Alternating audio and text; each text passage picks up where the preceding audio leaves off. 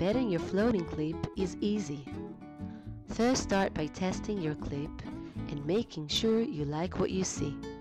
After adjusting its size and location, click on the green Happy button and start embedding.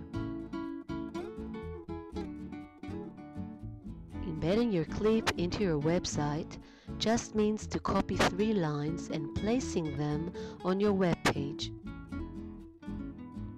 Double-click on the black area and copy the lines.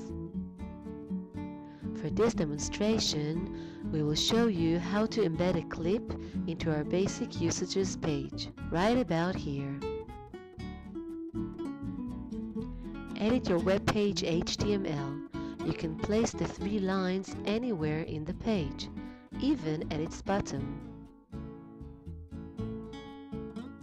Save the HTML, go back to your browser, and refresh the page. The clip will appear as expected. Now let's see how we change the clip size and location.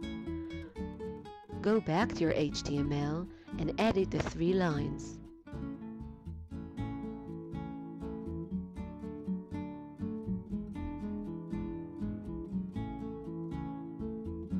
You can move the clip to the right side of the page and change its size by defining new values to the width and height of the clip.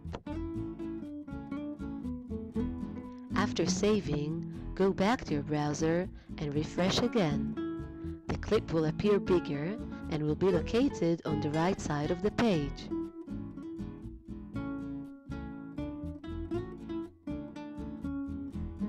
There are many more settings that you can define for your clip.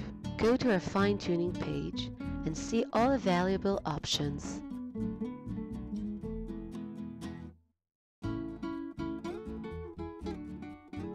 Just as an example, you can freeze the clip at any given time, and you can set a Click on Me option that will redirect your traffic to a web page of your choice.